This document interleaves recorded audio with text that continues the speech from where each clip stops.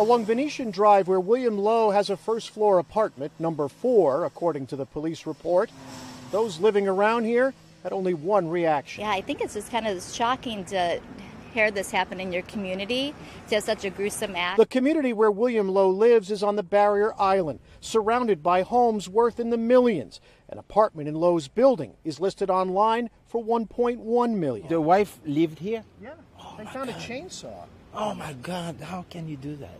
How can you possibly do that? It was all quiet on the first floor near Lowe's apartment, but police say neighbors suspicious were alerted especially by noises of doors closing and opening in the middle of the night, and strange stain trails leading up to a second-floor apartment that the police report says Lowe had access to.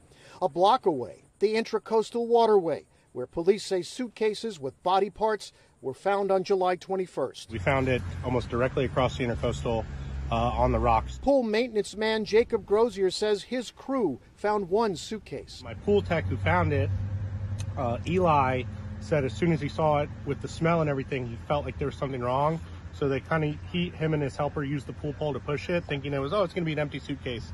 But it didn't move. It was like completely full. Police say residents recall seeing a man standing along the shoreline 5 or 6 times over 3 days, and one home's security camera recording it. Well, the suitcases was a story that everybody was talking about, but nobody thought that it happened here. I think they thought perhaps it's in the Intracoastal. It could have been miles away, and the current took it down here. Thanks for watching our YouTube channel. Follow today's top stories and breaking news by downloading the NBC News app.